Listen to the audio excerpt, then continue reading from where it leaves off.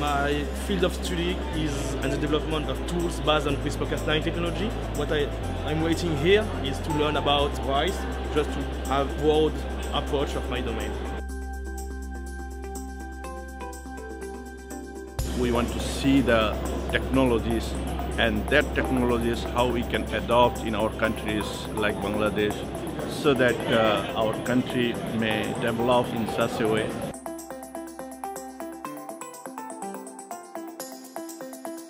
I'm here to see what are new innovative technologies, what is out at the moment, and what we need to actually improve the rice. The main purpose, we are all here trying to improve the rice, make it better, get better yields.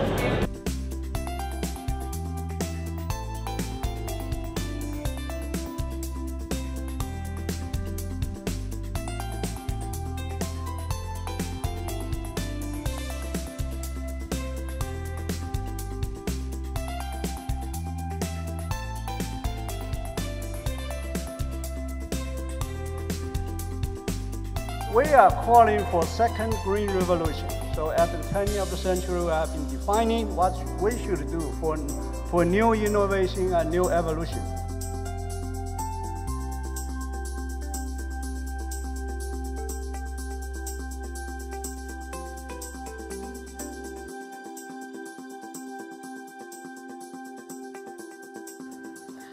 On the count of 3, may I ask our participants to pour their rice into the bowl.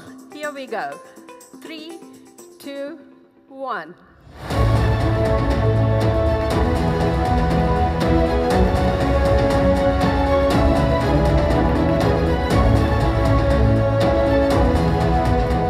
The bowl of rice, filled rice now, symbolizes a world free from hunger and malnutrition by 2030.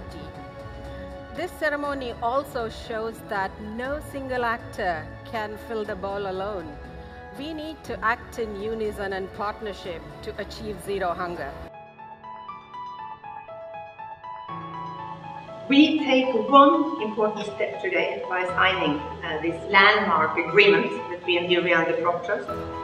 It's important for IRRI, it's important for the Crop Trust. But first and foremost, it is important for the more than 3 billion people that depend on rice every day.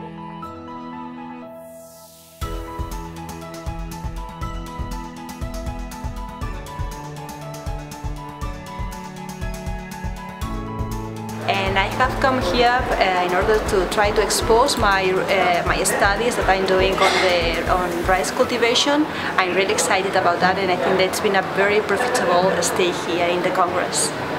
I would like to really thank the IRC organizer to arrange this program. It's a combination of all science, so I really enjoyed this session, and I actually learned a lot of things from this session. So from this learning, I think I can step up my career. Thank you.